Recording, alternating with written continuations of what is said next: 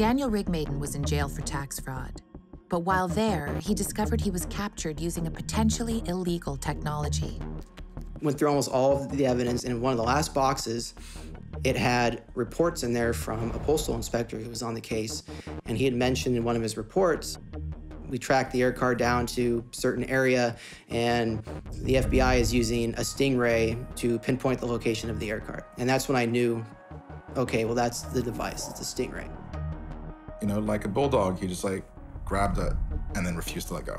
He then went on this research rampage. He looked up everything he could find about this technology and how it worked and painted this picture for the court.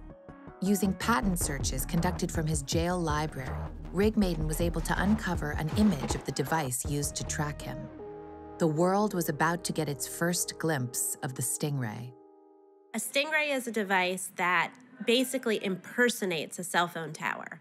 And it sends out a signal that tells your phone to connect to it, just like a regular cell phone tower does. But instead of then routing your call, which is what a cell phone tower would do, it collects information from your phone, the strength of its signal. It can collect unique identifying numbers on the hardware. It can even collect the calls that you're making if you're talking on the phone at the time.